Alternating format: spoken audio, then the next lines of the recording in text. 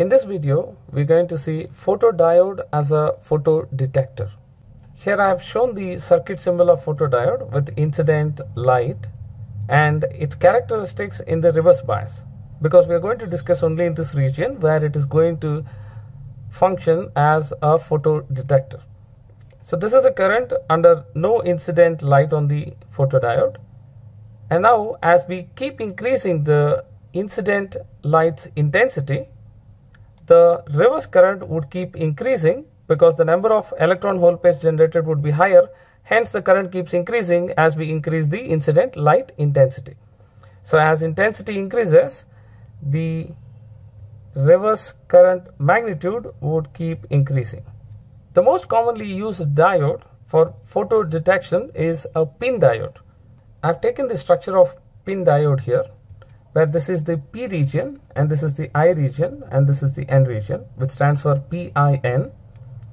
And we have an anti-reflection coating so that most of the incident light would go into the pin diode. And we have metal contacts here which contacts this P region in this place and in this place. And if you see in 3 dimension, this would be a single contact connected together. Now I have shown the circuit how it is connected as well, that there is a load resistor which we are calling simply R, and this pin diode is biased at a reverse bias at, let's say, VR.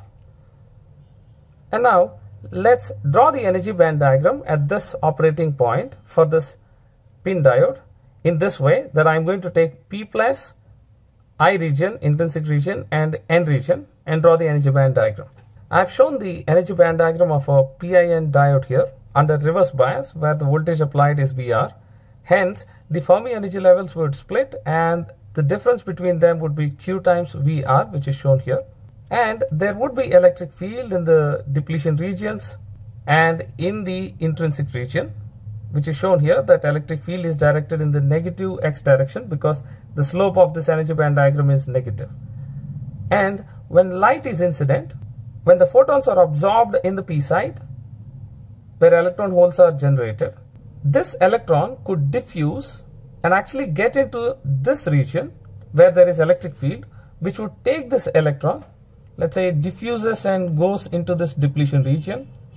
Then this electron would be pulled in this direction and sent to the N side due to this electric field. So the first thing is, it's because of diffusion, then enters here. Due to drift, it goes to the N side. But holes wouldn't be allowed to get into this intrinsic region because the electric field would push it out. Now let's say electron hole pairs are generated in the intrinsic region because of the incident light. Holes will be sent this way and electrons will be sent in this way. But in this case, the transportation is because of the present electric field. Whereas in P side, these electrons would actually diffuse and get into this intrinsic region. That's why it is written the electrons diffusion in this region. Whereas in this case, it is drift space where carriers would be moving because of the drift due to electric field present. And on the N side, when electron hole pairs are generated due to the incident light, holes would diffuse into the intrinsic region where the electric field would take these holes and send it to the P side. But electrons would be pushed away even if they want to diffuse and go here. In this case, we have shown this is hole diffusion region. Now we will talk about 3 important parameters of a photodetector. First is the response speed. This talks about how fast a photodetector would respond to a change in the incident light. So the parameters which limit the response speed are 3. So one is, once electron hole pairs are generated and then electron holes are moving because of diffusion, which is a slow process, that is diffusion of carriers. And number 2 is, now if the carriers are generated in the region where electric field is present, the carriers have to be separated and they should be transported to the terminals to be collected. In that case, the transit time becomes a parameter. So I'm putting down transit time. And the third one is capacitance of the depletion region. Now the capacitance of the diode in reverse bias would dictate the RC constant of the circuit, where R is actually the external resistor we are talking about. If the RC time constant is higher, the response speed of the pin diode circuit would be slower, which means when we see all these three parameters, they should be as small as possible, which means the diffusion of carriers should be small, which means it should take very small time, and even the transit time should be small.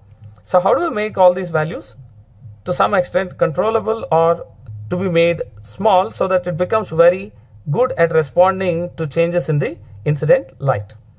So let's say diffusion of carriers. Now if you see electron hole pairs are generated, first it has to diffuse and come into this region where electric field is present, which means how do we reduce this diffusion distance, let's say. So that is the reason why we have made sure that the P plus region here is very close to the surface, so that most of the light would go into the intrinsic region, where the electric field region is close to the surface. That is the intrinsic region and the depletion region. Now coming to the transit time, the transit time is the time that the electron or hole would take to traverse the distance in the presence of electric field, the drift velocity. That would depend on how much is this width. And of course, if you look at even the capacitance of the depletion region, where we have positive charges on N side in the depletion region and negative charges on the P side in the depletion region. Now, even the capacitance of the depletion region would depend on this distance between the charges. Hence, these two parameters would depend on the width of this region where we have electric field. So let me take a point here, that is, they depend on the depletion width. So two cases, what if depletion width is small, and another case where depletion width is large. We're taking two extreme cases and trying to find out what happens to drift time or transit time, and what happens to the depletion capacitance, and number three, what happens to the absorption. Because ideally we want the absorption to be more in the intrinsic or depletion region. So if depletion width is small, let's say, the drift time would be smaller, so that is good, but the depletion capacitance would be higher because the depletion width is smaller. The absorption in the depletion region would be less because the depletion width itself is small. So absorption is less. Whereas when we come to the case of depletion width being large, the drift time would be higher because the carriers have to travel long distances. But the C depletion would be smaller and the absorption would be higher because most of the incident light would be getting absorbed in this region because the region itself is large. So most of the photons incident would get absorbed in the depletion region. In fact, here we have seen two extreme cases, like one is small, one is large, but the optimal compromise would be when the depletion width is in such a way that the carriers take a transit time which is comparable, or in fact half to that of the modulation period. For example, let's say the modulation frequency is 1 gigahertz, then the time period would be 1 nanosecond. So according to this, the transit time would be half of that, which means the transit time is 0.5 nanoseconds. Now taking the saturation velocity of electrons to be 10 power 7 centimeters per second, then the depletion width should be somewhere around 10 power 7 centimeters per second times the transit time, which is 0.5 nanoseconds, 10 power minus 9 seconds. The depletion width would be 50 micrometers. Now, one of the most important point for having a pin diode used as a photodetector is we have a very large region that we can choose, and we can tailor how much region we want in which we can have electric field by choosing the thickness of the intrinsic region here. And of course, that would give us control to make sure or have depletion with W in our control, Whereas if you look at a normal p-n junction diode, if you want to use it as a photodiode, to control the depletion width, we'll have to think about doping, and yet we wouldn't get this much of depletion region because we want them to be highly doped, and yet we want the depletion region to be larger. That can be possible in PIN diode, in fact. So hence we tend to have most of the cases PIN diode used as photodetector. Now let's move on and see the next two parameters which are very important. Let me go to next page. The second parameter we are talking about is quantum efficiency. We take it with the symbol eta. Not to get confused, sometimes we put it with Q, indicating it is quantum efficiency, which is defined as number of electron hole pairs generated and collected to that of number of incident photons. We can find the number of electron hole pairs generated and collected by finding out how much is the current flowing here. So if you know how much is the current flowing, which is because of the incident light, that is IL, if you divide that with the charge value, we would get the number of carriers flowing or number of carriers collected by the photodetector. So this quantity is found, and now number of incident photons. If you know the incident power, that incident power, let's say, is P in, the incident power, which is input, divided by h nu unit photon. Hence we would get the number of photons incident. This can be rewritten equal to IL over P in times h nu over Q. This can further be reduced to simple form IL over P incident power, P in, which is incident power, times 1.24 in electron volts divided by lambda in micrometers.